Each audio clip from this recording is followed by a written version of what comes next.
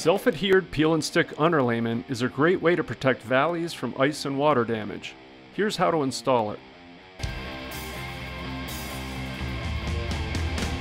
Cut underlayment with a utility knife to manageable sized lengths, especially when working alone.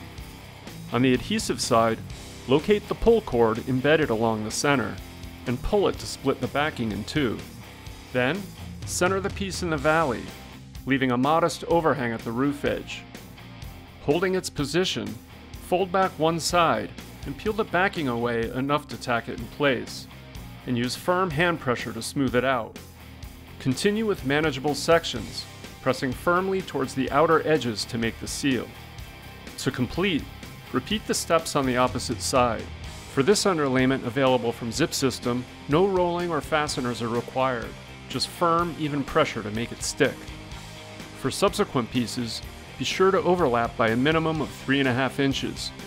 At the roof edge, trim the underlayment, leaving about an inch overhang so it just wraps the subfascia, keeping the elements out.